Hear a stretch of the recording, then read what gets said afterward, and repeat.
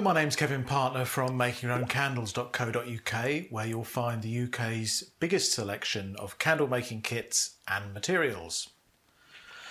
In this video, I'm going to show you how to make a dinner candle, whether that's to be used as a plain dinner candle or alternatively to be used at Christmas as an Advent candle.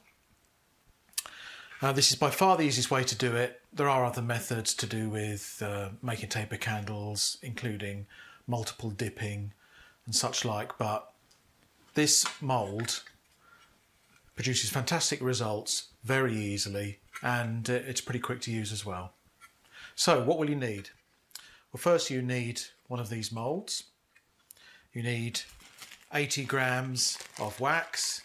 We use a soy pillar blend in this particular recipe because it's self-coloured. It has a built-in dye, so you don't need to add any dye to it to get a nice creamy white candle. We need 35 centimetres of wick. We're using LX10. We need some plastic tape, a wick holder. You can just use a pencil and put some blue tack on the side, but this is our patented lollipop stick with a hole in it. Need a stirrer, some blue tack and a double boiler, or in other words, a method of melting the wax. Now there are lots of ways of doing that, but they all involve sitting the wax within a receptacle that itself sits in a bath of hot water. We often use a porringer set such as this one,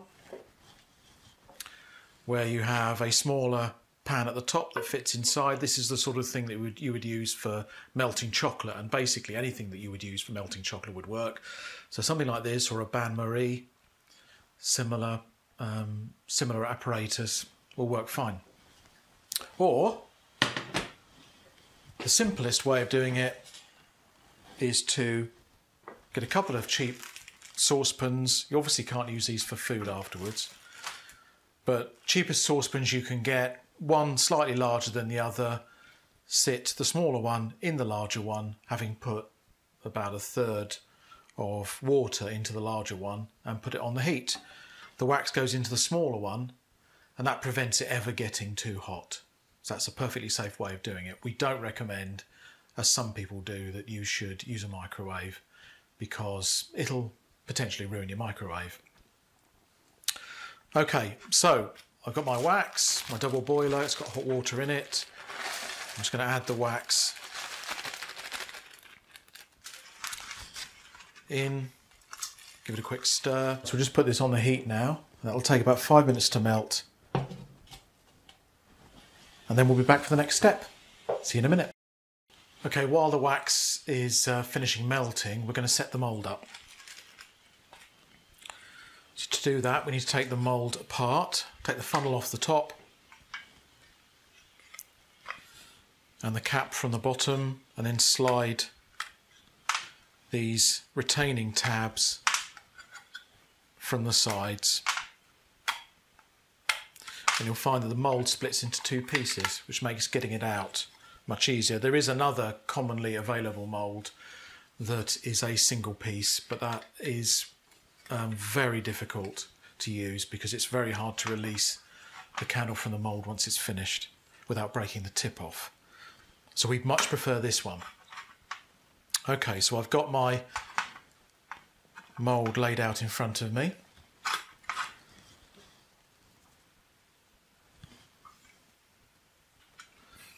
So I'm going to run the wick along the length. Obviously cut a bit much here. So it needs to go in, there's a hole for the wick to go through there. You need to make sure that it goes through that hole. Lay it like that. Then we just put the other mould on top. Again, just checking that the wick is free on the end there. Now we can reassemble it by moving the tabs to the centre and then pushing them up so they're nice and tight, about halfway up on each side.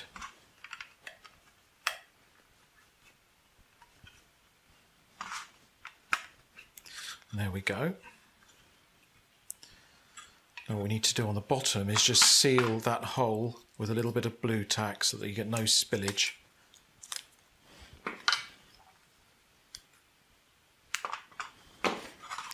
Just a little bit on the hole there.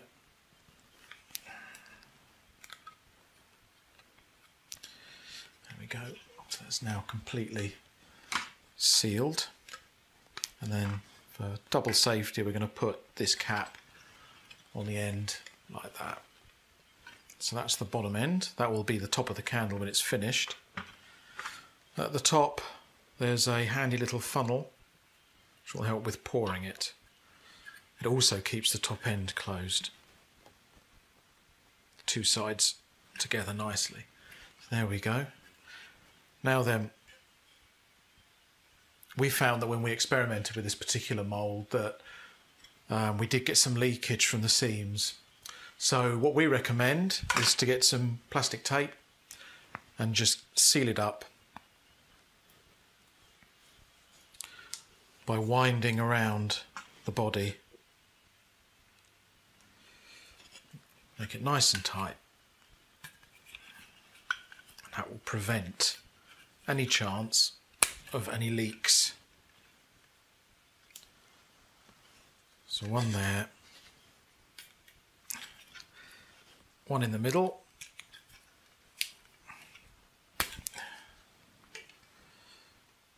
I'm actually going to put one around the bottom here as well just to be absolutely sure.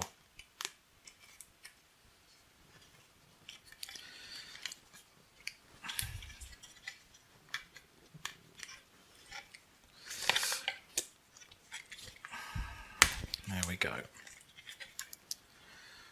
So that's the completed mould now. It needs to be placed upright on a tray like this. Use a tray because if it does leak unintentionally, you do at least have some chance of catching the melted wax. That's now ready for the wax to be poured in.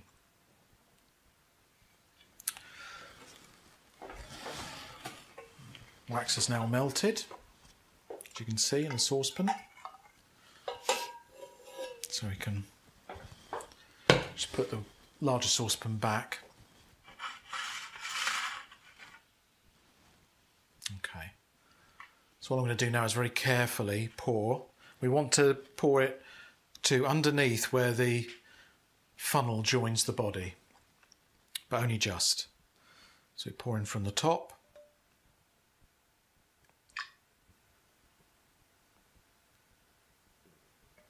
Let's see how far down that is. Yeah, it was nearly not too far off.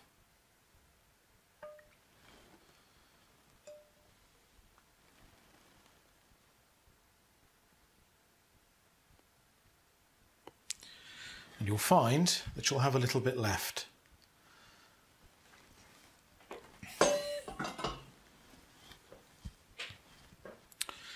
That's because, as with all pillar blend waxes, the wax is designed to shrink, which is on cooling, which is essential for making sure that you can release it from the mould at the end. That will also have the effect of causing it to dip at the top around where the wick is. So we're going to first of all secure the wick, keep it nice and straight by passing it through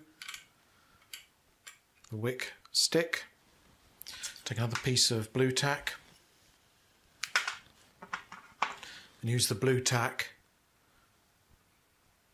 to secure it, again nice and tight, to the wick stick. So just double check that it's nice and central.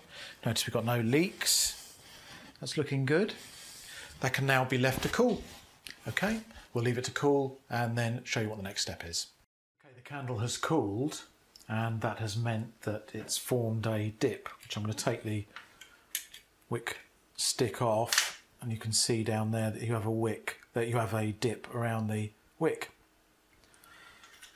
As I said, that's caused by the wax shrinking and is completely normal and necessary for removing it from the mould. But what we'll do now is I've just melted the remainder of the wax, and we'll just top it up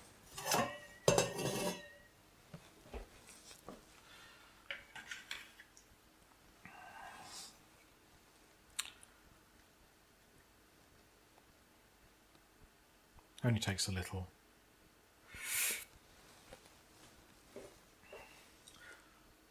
That's it. That now needs to be left for perhaps another half an hour or so for that top bit to solidify, and they'll be ready to take it out. Right, the candle's now fully set and it's time to release it from the mould. First thing to do is just take the funnel off the end.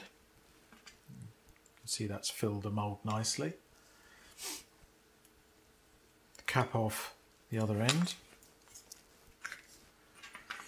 Take the blue tack off.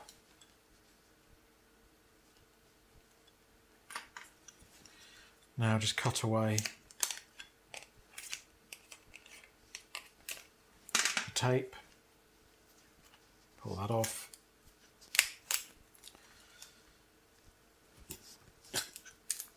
You could try using rubber bands if you're going to be making a lot of these to save you using too much tape.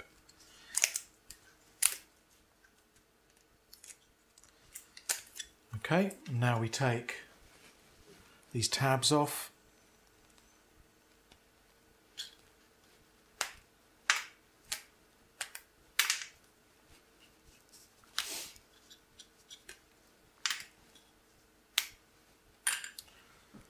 Now we can release the candle from the mould. Just need to find where the join is. And there you are. Sitting in the mould there. Should just pretty much drop out. There we go. Gorgeous dinner candle mould. You now just trim the wick top and bottom.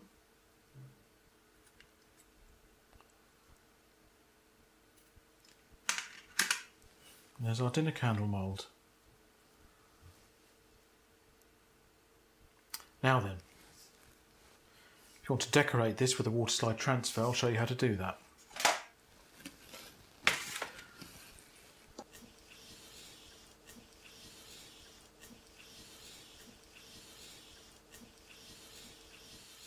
Very simple to use. If you've ever made Airfix models with decals, then this will be very familiar. Just got a bowl of water there. Just going to put it in there for a few seconds. Just waiting for it to begin to feel as though it's loosening up. You want it to be nice and easy to slide off.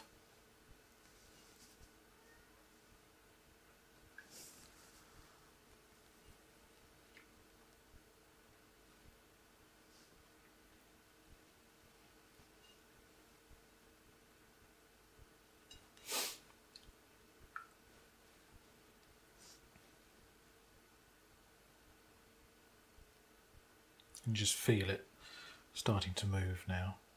Just going to leave it in there for a few more seconds.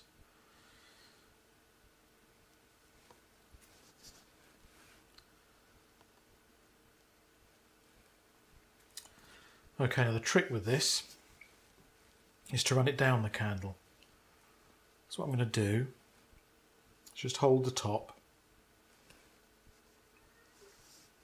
like so. Then pull the backing paper from underneath.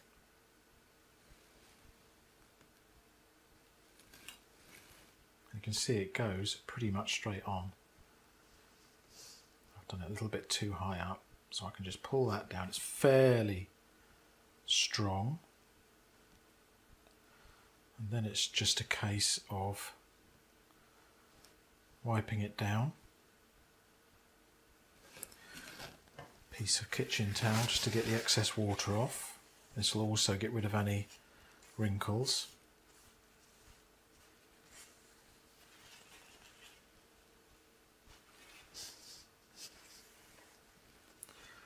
There we go. A little bit wonky. You can continue to adjust it until it is fully dried. As the candle burns down, the heat of the flame melts the nearest part of the water slide transfer. It doesn't set fire to it, it just melts it, so that, for example, if you're using it as an Advent candle, you can easily track the days before Christmas. Okay, so that's how that's done. All of the parts for this kit are available from makingyourown.candles.co.uk, either in kit form or individually if you prefer to buy them that way. So you can make either dinner candles or decorated Advent candles.